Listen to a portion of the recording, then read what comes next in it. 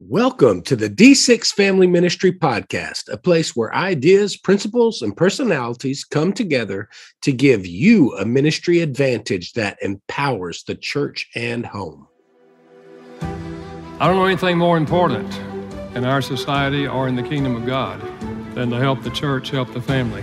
Discipleship is not an event, it's a way of life. And one day it just hit me that discipleship at home was not about doing more. It was about inviting Christ into what we were already doing. The goal of family ministry is not families sitting on the couch holding hands and singing Kumbaya. The ultimate goal is families that love God, love people, and make disciples of all peoples. So that's why you're here. You're here to say 1 hour a week, as significant and as awesome as it is, we know that it's not enough, and we want to be intentional with every hour. You're listening to the D6 Podcast. Here are your hosts, Marianne Howard, Ron Hunter, and Josh Wooten. Okay, Marianne, I want to talk about a very interesting subject that I'd rather not talk about. Okay. You and I discussed this off the air, and this is where I want to go into my defense mechanism and be the one asking the questions so I don't have to talk. Okay. But let's describe our teenage years for our listening audience. This is, and I want to avoid this like everything in my being, you know. How would other people say you were as a teenager? How would they describe your looks, your actions? What were your interests? Give us the down and dirty here. Well, it was hard.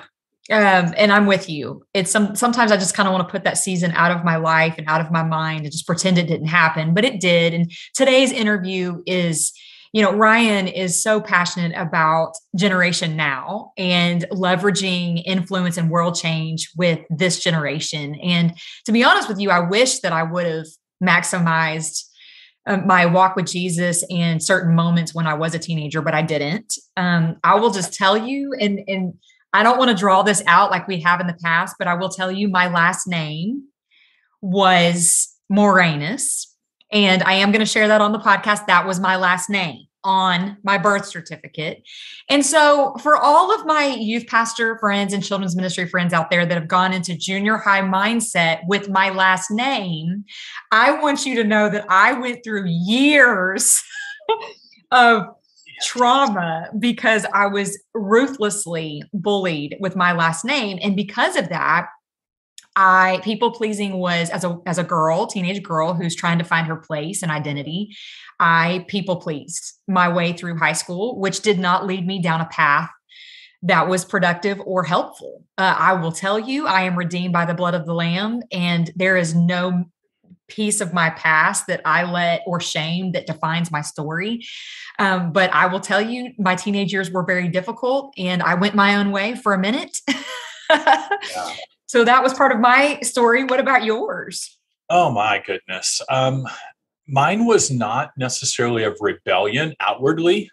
I was in a Christian home and was in church and in a Christian school. But I will quickly tell you, because you're in a Christian school does not mean it has higher values than other places. I think it teaches you how to hide your rebellion. Wow. And so there were things that I got into that nobody really knew, not horrible. And I was generally a good kid, but my problem was I was an introvert.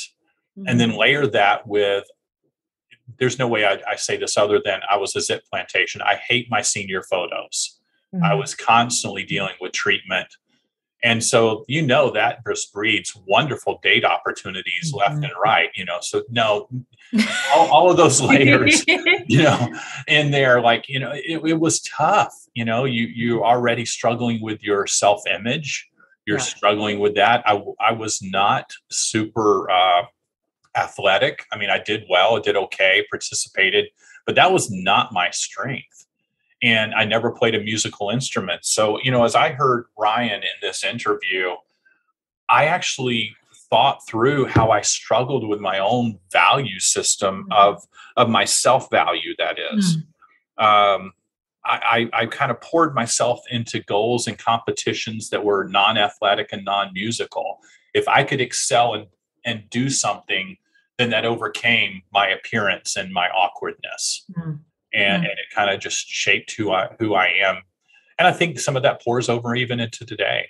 You know, I'll second guess my own self abilities or self appearance or any one of those number of items. So, you know, I'll overcompensate by pouring myself into another task or another area. So yeah, I just would like to hit the delete button and skip right past all those teen years. No, that's this. Candor and transparency is what this podcast is about. So I'm thankful that you shared that. I want to also say, you know, we grew up in a time where the digital age was non-existent. And so I'm just trying to fathom what my life would have been like with this, basically this buffet is how I want to call it. What I want to call it is this buffet of digital absorption. And that's one of the things he addresses early on in the interview. And I can't fathom my life with the digital age. I look at my kids and go, you know, there's pieces of your world and you're growing up that I don't understand. Yes. Aren't you glad that if we lived in the teenage years with the social media and somewhat of the permanent record, because it creates a permanent record. It does. I'm so thankful. I just mentioned I wanted to delete my teenage years. On the flip side, I'm so glad nobody can go back and see what I was thinking, how I would have said something, the crassness that maybe would have come out of my mouth in ways that as I look back, I was embarrassed over growing up in the Deep South, things that, you know, I didn't think I was a little more than what I'd like to admit. Thank goodness, I, as you said, been very much redeemed, very much taken a whole different shift in God's humanity and what goes on. But man, I'm with you. People who are called to student ministry, like Ryan and others that we've had on this podcast, they are incredibly equipped, insightful, and I'm thankful that they're out there leading, not only, and hear it in his interview, leading the young people, but leading in the other adults who help them lead. Yes. I want to encourage you, ministry leaders, as we listen to this here in just a moment. He really talks about the partnership between parents and he as a youth pastor. And I think that's something to lean in on and listen to. I also would love for you to listen into his passion for let's disciple this generation now, not disciple them for the future, disciple them for the present. And I just want you to lean in and think about that. And we will come back on the other side of the interview and process a little bit more.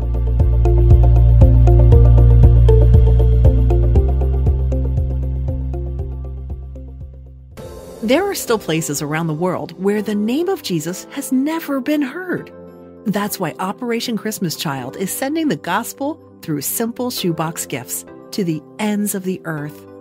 The Greatest Journey follow-up discipleship program is teaching millions of children to put their faith in Christ and how to share that faith with others. Even in the hardest to reach places of the world, churches are being planted and communities are being transformed. Your shoebox gifts full of school supplies, toys, and hygiene items will open doors for children around the world to encounter the love of Christ for the very first time, as unreached people groups are reached with the good news of Jesus Christ. National Collection Week is November 15th through the 22nd. To learn more about this global evangelism and discipleship movement, or to build a shoebox online, visit SamaritansPurse.org/OCC.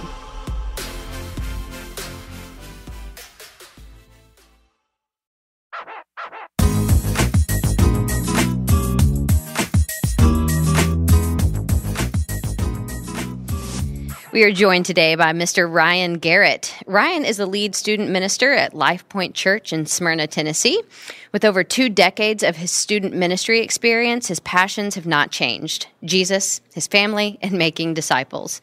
His call to student ministry is led by his desire to equip students, minister to families, and build up leaders through the gospel to reach their neighbors and the nations. Ryan, thanks so much for being here today. I'm honored to be here. I'm excited about this conversation. Student ministry is very near and dear to my heart. Yeah. I was raised in a youth pastor's home. I married one.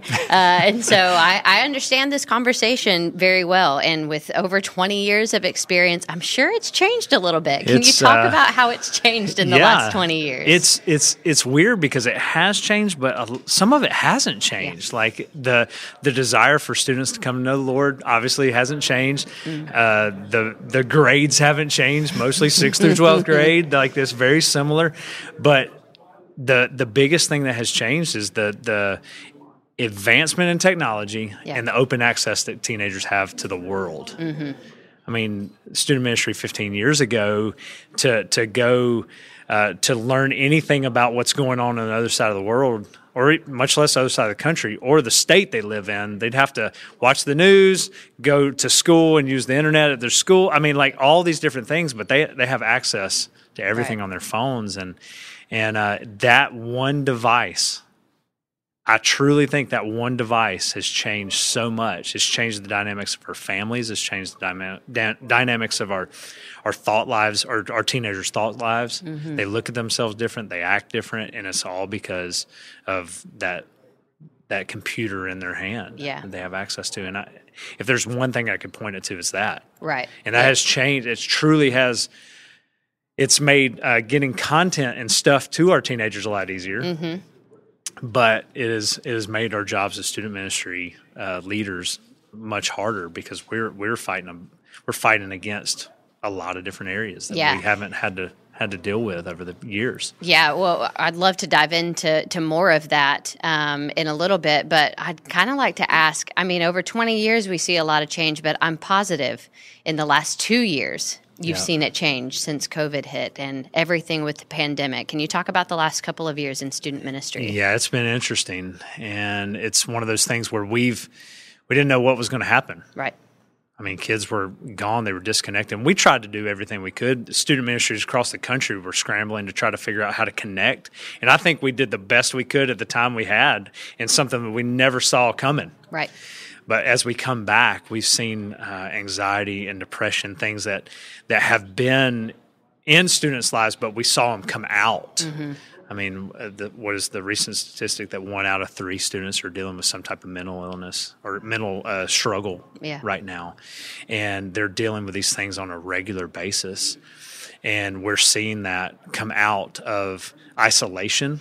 We're seeing that come out of their focus being on a screen, again, going back to the cell phones, a screen or a laptop or something, not being able to converse and have these conversations with their friends. Yeah. I mean, this has been huge, and I don't think that we'll see the full effect. Yes, we're seeing it now. I think we have years and years to come on this. Yeah. I mean, you think about where our kids are seniors that graduate this year, the seniors that graduate in 2022, their last normal school year was 9th grade. There's a lot that happens between 9th and 12th grade. There is. It's yes. Typically. I mean, you think about our 8th graders. Yeah. Their last normal school year was 5th grade. Yeah.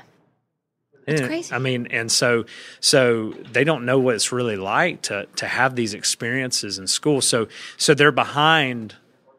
They're behind scholastically, which they're behind mentally, and they're in this grown up body. And they're not there yet. So it has really done some damage to our teenagers, and we're trying to do our best so we can love and serve them. Yeah. Not just them, though, but their families, because their families are reeling from this too. Right. How has that changed your mission and vision in your ministry, knowing the effects on this side of things? Drastically. Yeah. I mean, we're having to look at student ministry totally different than we did 2 years ago, 3 years ago. And really it's the focus of really pouring into families, really pouring into parents, and looking to ways to truly partner. Like I think all churches have the desire to partner with parents, but truly partner with them, walking alongside them, because parents, some want to be involved and some just don't care. Yeah. and some who just don't care are Christian parents. And I don't say that to be ugly. They're just Christian parents who are maybe naive to what the world is throwing at their kids. But we want to come alongside them and help prep them and show them, like, your kids do not need social media. They don't need it. Like, there is no redeeming qualities of TikTok. Right. That I can find. Yeah. I mean, you might could learn how to dance better. Right. Like, I think that might be it. I think there's no hope for me in that yes, area. There's zero hope for me. Like we'll do a TikTok dance after this. Stay tuned. There's nothing. I can't do any of it. But it's like there's no redeeming qualities of Snapchat. Right. There's no redeeming qualities. There's barely any redeeming qualities of Instagram. Mm-hmm. If I didn't have to have it to send out information or brag on my family, I wouldn't have it. Like it's okay. And the only reason I have Facebook is Facebook Marketplace. Like, that's that's it. And so it's like, I think about our kids that it's almost like an entitlement that they have to have these things because my friends have them, and parents give in because they don't want their kids to be left out. And unfortunately, they get sucked into that. And our screen times, our kids would have full-time jobs on their screens, and they're not getting paid a dime. Yeah. Are you seeing any buy-in from parents? Oh, yeah. Yeah, I see. Not wholesale, because it's a journey. Right. I wish I could say we could go 0 to 60 and everything turns around right now. Yeah. No, this is a process. This is churches making shifts. This is families making shifts. And when it clicks, that's when it's good. Like, we see that buy-in of they're going, yes, like that, this is what we need to be doing. Family discipleship, reading the Bible together, like going through Bible reading plans where we're diving in Scripture together as a family, praying together, worshiping together. That's where the buy-in is. But it's got to click for them. And so if we can present the resources for them to do such things, and leave the results up to the Holy Spirit, those who really buy in, oh my goodness. Yeah. Tell us about some of those resources. I think a lot of times we say, hey, we're looking to mom and dad to be discipling these kids, and let's partner the church with the parents in order to do this. And then we just leave them on their own, like, go and do it. Yeah. And not resourcing them. So what are some of those resources that you're giving to them? D6 obviously has plenty of those resources, and you can find those on the website at d6.com. And so you can do that. But there's so many ways. And really, honestly, resourcing them is one thing. And giving them the tools, the books, the studies, the forums, the summits, and all that stuff, but truly walking alongside them, like getting in their world, I think is the biggest. Like coming alongside them, okay, assessing their situation, what's going on with you, because each family is different, and so assessing the situation and going, okay, you're dealing with this, okay, let's see if we can't get you pointed in this direction, get you connected with these people. Like I've sent more students to professional counseling in the past 2 years than I have in 22 years of ministry. Same, yeah. And I am so thankful that God has gifted people for counseling. Like, because I can get them to a certain point, but after that, God's gifted. Past your pay grade. You got to understand. And so I'm so grateful that God has wired people to be able to walk with people in an in-depth, psychological, mental depth that I can't get to. Right. And so as we walk with these families, we want to teach them and walk with them. And it's not just like, hey, let me give you the stuff and then walk away. I think that's where we can fall short. Right. Hey, read this article, read this book, and then we'll come back to you with another forum in 6 weeks, 12 weeks. Yeah. No, we gotta walk with them. Let's have lunch together. Let's regularly checking up on folks.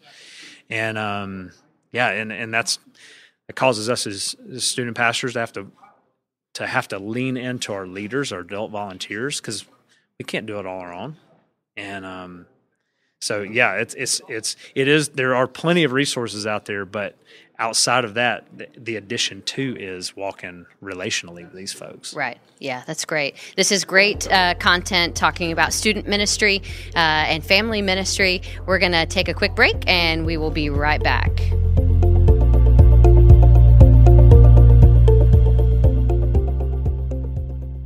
D6 curriculum is centered on the discipleship philosophy found in Deuteronomy 6, that parents and grandparents should be primary in the discipleship of their children. To accomplish this, D6 curriculum aligns every age in church on the same biblical passage or topic. Family alignment serves as a catalyst for parents to have conversations with their children about faith in the home. D6 also provides many other tools to help parents and grandparents. Learn how D6 curriculum can empower parents in your ministry at d6family.com. We are talking with Ryan Garrett. We're talking about student ministry, talking about even coming back after this pandemic and how it's affecting student and family ministry. We've talked about the changes over the last 20 years that you've seen in student ministry, but then even in the last couple of years. Again, I was raised by a youth pastor and married one and heard the phrase a lot. When are you going to be like a real pastor? You know, I love that one. If I can be honest, and we had this conversation, I had to confess that my husband is now a senior pastor, and there were a lot of people who said congratulations, as if it were, I don't know, like he was getting a better job type of thing, and I think they meant well. You know, like that's a big deal. That's great, but I didn't see it as like, we're stepping up the ladder. It really was a piece that God had given us both in a calling that he had on our lives. We never felt called out of student ministry. Right. We still love students. But I think there's just a misconception that people see student ministry as, oh, that's your stepping stone to the next thing. Can you talk about that? I'm sure you've heard that before. I have, and it is, like I said, one of my favorite comments to hear. When are you going to be a real pastor? Like, I'm a real boy. Like for me, it's like I spend so much time ministering to students and families. Like, this is what I do. This is one of my spiritual gifts is shepherding. Like, I want to shepherd my flock well and through the help of the Holy Spirit. And for me, it's not the, like, as I look 5 years down the road, I want kind of like what James says. We can't say we're going to do this and that. We're not going to go in this city and go into that city. Like, Lord willing, if I get to that, if I get 5 years down the road, cool. If I could see myself doing other things. For now, and where God has me, I want to bloom where I'm planted, and I want to do what God's called me to do. And right now, it's to pour into teenagers, and specifically pour into teenagers in Middle Tennessee. God hasn't given, even for me, I think some youth pastors, younger and around my age, maybe there's some older ones that want to have so much influence. I want to have this many followers on Instagram, and I want to go on a speaking tour, and I want to do this and that. Like, I don't even want those things. Like, I'm honored to be sitting here. Like, there are so many people that are so better equipped to be sitting in this chair than me, but that God has gifted me with this. This is such a gift. Yeah. And to be able to share and maybe encourage someone, like, bloom where you're planted. Don't try to look for the very next thing. Yeah. If God calls you to that, great. That's awesome. Like, pray for the higher things is what Scripture says. Like, pray for those opportunities. But if God doesn't give those to you, man, you lean in to where He has you now with everything you have. And there are going to be great days, and there are going to be days where you go home and you just want to give up. Yeah. But you can't. Yeah. Because you said it earlier, it's a calling.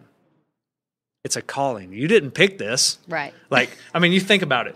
The pay isn't great. Right. You have to deal with so many people's issues. And like, you come home and you're like, oh my goodness, I want to go on a date with my wife, but I've got a ball game to go to, and I've got all these things. Like, you've got all these things going on. Yeah. Like, who would want to really do that? Like, on a regular basis? But for a long time. It's the crazy ones. Yeah. And it's the ones with long hair, yes, right? Yeah, I need a haircut. I know. I just think about it. It's like, man, we get to have that opportunity because we're called to do it. Yeah. Do you think there's an age that's like too old to be a youth pastor? We got that a lot, you know? Yeah, I get that from time to time. And you're just aging out. When I think about it, Tony Hawk. Yeah. The best pro skater ever. He hits the 900, right? He hit the 900, the biggest trick. He retires from the X Games. Stops being like X Games. He retires for like 10, 15 years. This past year comes back to the X Games and he's like 50, 51 years old. Everybody would say that dude's too old to be in the X Games. He's Tony Hawk. Right. He's the best skater ever because he knows how to skate. Yeah. And all his experiences and everything that he's done, he's able to do his craft and do it well. Everything he's learned, all the people that he's been around, he's able to do it. And think how it's changed in the time he's been around it. Yeah. And for us, it's like, okay, in student ministry, all the things, I'm a different youth pastor now than I was 10 years ago, 15 years ago, 20 years ago. I'm a different youth pastor. I have a teenager. I have a 16-year-old.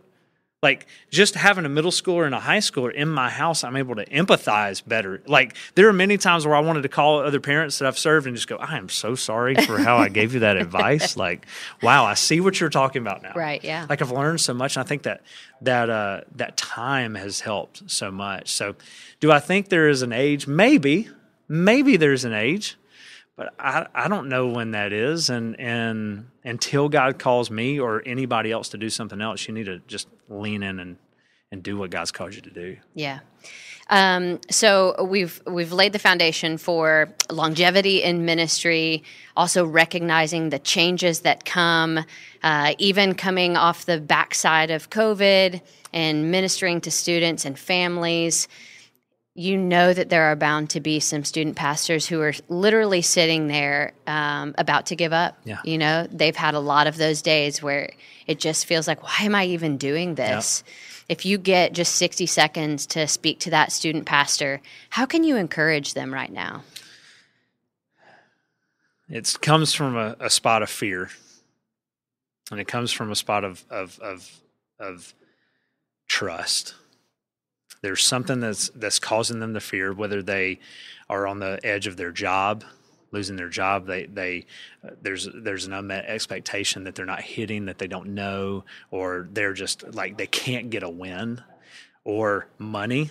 They're sitting down across the table with their spouse, and they've got 3 credit cards that are maxed out because they don't know how to pay their bills because they're paying for school that they spent 10 years ago, they're still paying for school. Yeah. Like, they're trying to figure it all out. And then it's going, okay, who do I trust here? Because everybody I'm trusting on this earth is like, man, it seems like they're falling flat in my face, or they're talking behind my back or whatever. You got to go back to the reason why you're doing this. Again, it goes back to the call. So I would ask them, why were you called? Remember your call. God called you to serve this generation. This next generation. This isn't generation next. This is generation now. We're living in this. God has allowed you, gifted you. It's a gift, because he could have called anybody else to be in the seat that they're in. Yeah. But he called them. And if he wanted to use someone else, he would have used someone else. And so we have to remember, I mean, there's times in scriptures where people got discouraged. And I mean, you think about Elijah. Yeah. I mean, he the prophets of Baal and everything that's going, like, he sees a cloud the size of a man's hand, and he's like, he's doing all these things. And then he just sits down and he just wants to die. And God reminds him of his goodness, reminds him in the still small voice. And what does he do? He goes and finds Elisha. Said, this mission isn't done. He throws his cloak around him and he takes Elisha with him. And so we can't forget, because we've got to press on. We've got to press on. We can't, giving up is not an option. And we just got to follow his lead. All right. Well, Ryan, thank you so much for sharing with us today. I hope this student pastors and leaders, church leaders that you've leaned in and been encouraged today, at least feel like you're not alone. You know, isn't it nice to feel like I'm not the only one who feels this way? But let's keep pressing on. So thanks for being with us today. Absolutely. I appreciate it.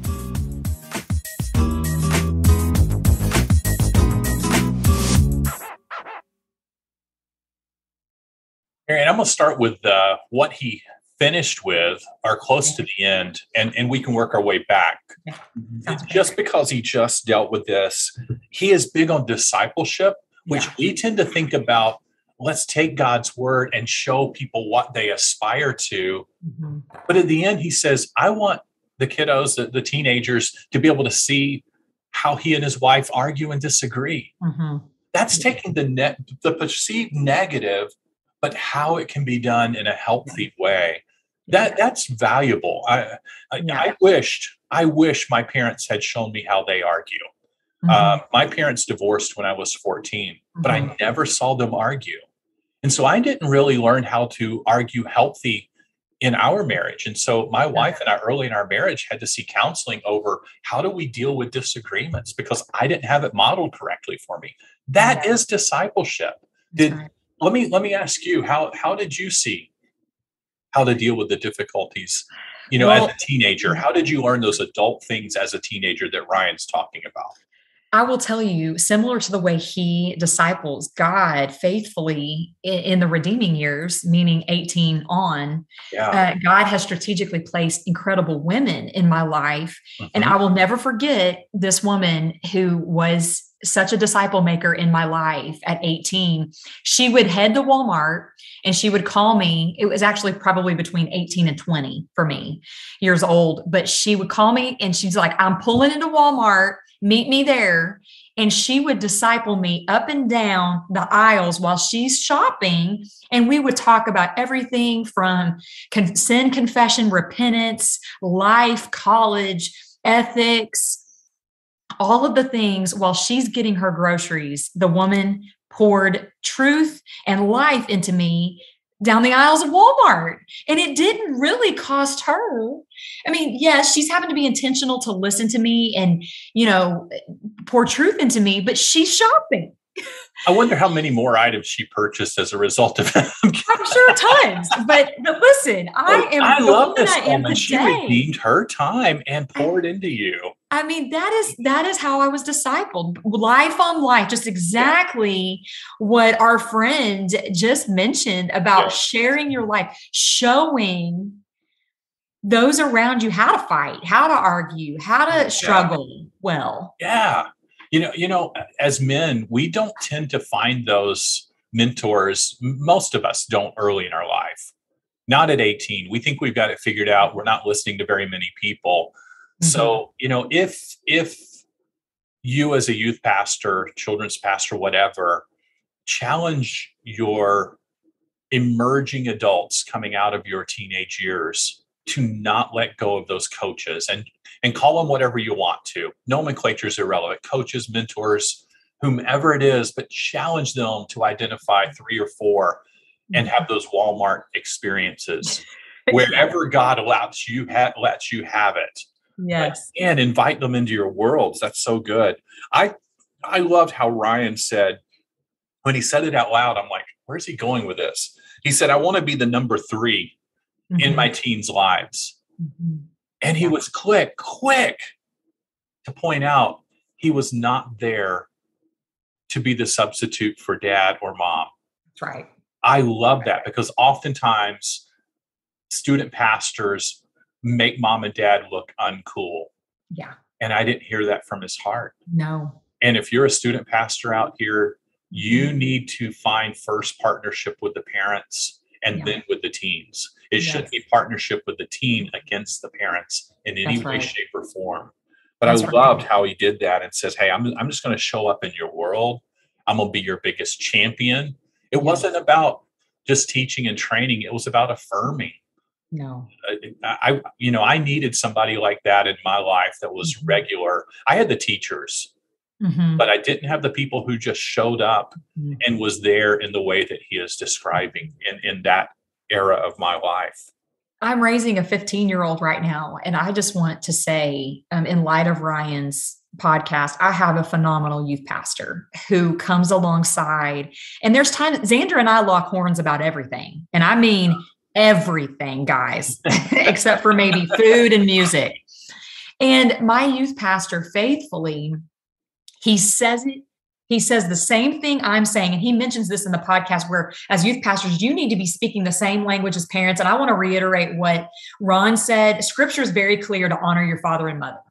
Yeah. As adults, we should never be dividing our students against their families, period. It's scripture's clear about if they're not believers. That's right. If they're not in church, you do not step into that biological role. That's right. And he reiterates when Xander can't hear me, he can hear Stephen. My youth pastor's name is Stephen. He can hear him. He's saying the same thing I'm saying, but because Stephen has got the relational equity, shows up out at track, shows up at our dinner table once a week. We have family dinner night. My youth pastor's invited to I want him in my house. I want him in our life, because here's the thing. Sometimes Xander can't hear me. There's going to be a nice long season where he can't hear me and chat, but he can hear Stephen. It's a partnership. And I love that he used that language. Youth pastors, you will have great, great influence in world change. And I mean this from my bones. Yes. You will have great impact on world change if you will fight to work at connecting with your parents, listening to your parents, ministering to your parents, and championing and supporting your students. Exactly. If you can make the parent who's not in church of that teen still feel valued, yes, and you thank them for allowing your time with their son or daughter, thank them for letting the church be a part of their life, and then share with them what you're teaching via text or an email or a note card or whatever. You work to build that relationship with that parent. It's going to make all the difference in the life of that teenager you're working with, but also in sharing the gospel with that parent. Be intentional ministering to the parents of your kiddos. Can I just address too, in light of that, I just had this thought and I wanted to speak to it, to the youth pastors out there that are single or young married without children. Let me just say that, I shifted as a ministry leader when I became a parent, because I didn't have to think like that. I didn't have to care for a being.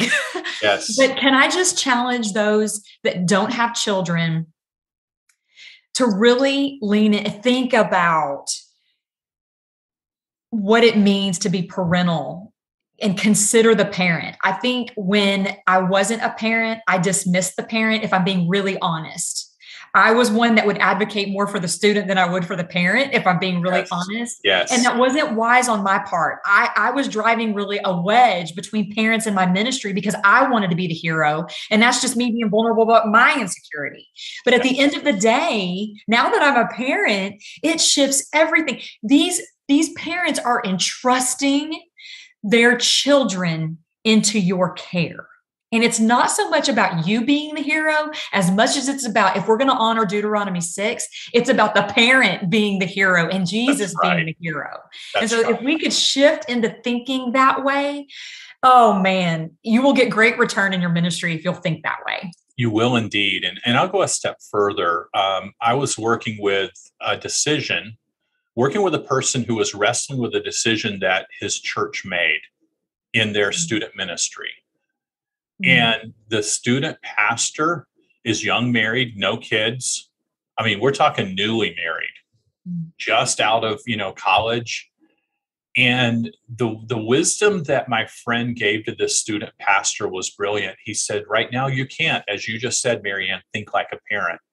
He said, you need to identify 5, 6, depending on the size of your youth group. If you got a smaller group, maybe it's 2 or 3. But if you got a decent sized youth group, identify 5 or 6 couples or parents inside your youth ministry that are somewhat spiritually mature and parents of different age kids, maybe 17-year-olds, maybe 13-year-olds. And when you're thinking about the strategy and you're thinking about programming and you're thinking about some of the activities, touch base with them, bounce some ideas off of them, get their feedback before you make a big announcement or send a big email. You got to roll back and retract. How many times have we seen that happen because it wasn't thought through from exactly what you identified, that parental mindset? Like, what was I thinking? I thought it was a great idea at the moment. Then I hit send and all of a sudden all these replies came back, I think you and I have both seen that happen in our areas. Absolutely. So, I'm thankful for Ryan's approach. I'm thankful he's at a tremendously healthy church. He's been there a while. He's doing some amazing work.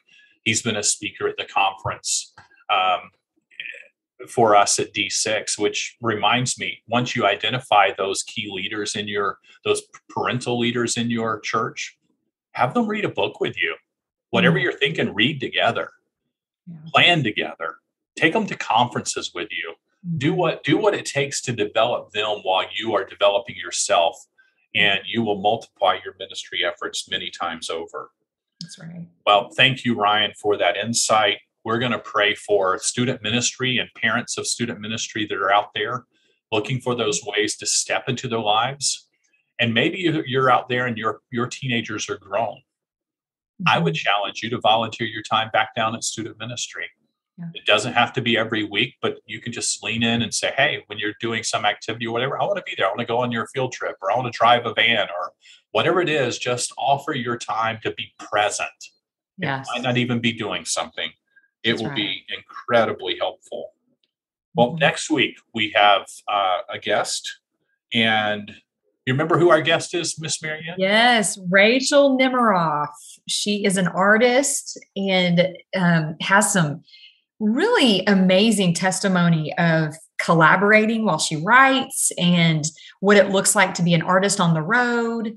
So I'm looking forward to this interview. Is really fun. I will tell you that David asked some really fun questions to get to know the artist. And so Ron and I are going to tackle some of those questions too. So we look forward to our interview next week, and we're praying for you, and we will see you next week.